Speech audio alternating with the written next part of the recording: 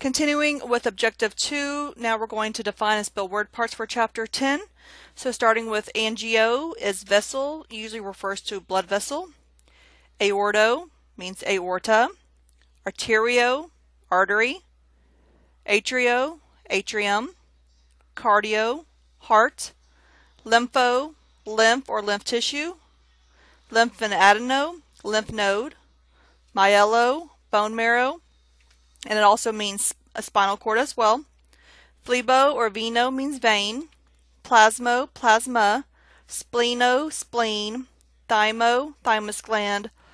And then we have two that mean valve, valvo and valvulo.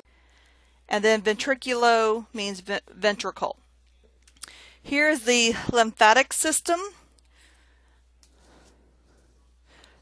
So you can see the different combining forms for the different structures there.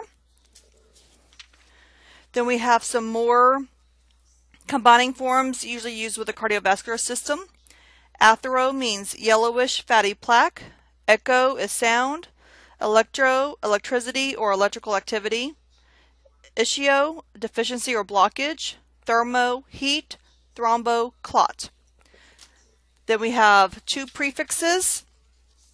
Brady is slow. Pan means all or total. And then we have 5 suffixes. Ac means pertaining to. Apheresis, removal. Penia, abnormal reduction in number.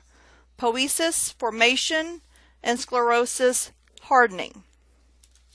So which of the following means vein? So again, you can flip back to C. And again, there's actually 2 that mean vein, but there's only one option here, and it is letter B for phlebo. That means vein, and that will end this recording.